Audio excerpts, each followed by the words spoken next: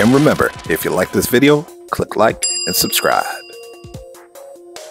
Alright, good people. So our day is done. We had a fun day at the Philadelphia Fan Expo, and hopefully we could do this again next year. So now that it's over, we're not ready to go home yet, so we're going to go on a road trip. So the first thing up, we're going to hit the local Ollie's to check what action figures we can find. Alright, so we got here, and there's our buddy Ollie greeting us at the store like any family member would. And let's dive in. So we got some Marvel Legends, we got Stranger Things figures, we got Power Rangers.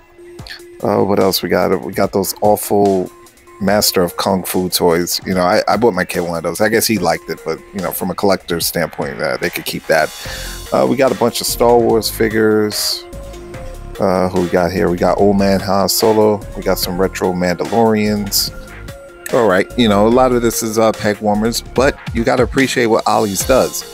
Sometimes you're not willing to pay $27 for a figure, but you're willing to pay $10 for it. So this is where Ollie provides that convenience. All right, we have a bunch of Super Mario Brothers the movie figures, and I would pick these up, but the thing is, I already picked them up at Target from Black Friday and got them at a great price.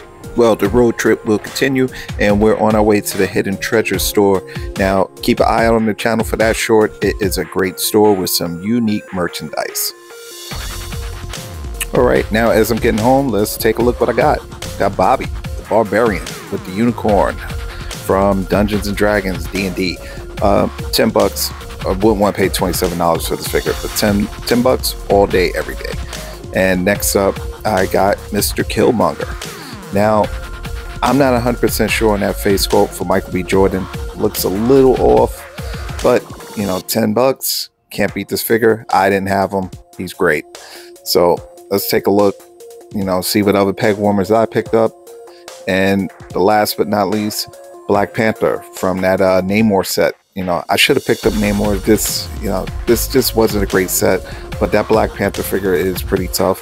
So 10 bucks, can't go wrong. Now, the funny thing is, not only did I pick up action figures, but I picked up a ton of housewares, frying pans, paper towels, pizza cutters. Ollie's pretty much helped me down on this trip.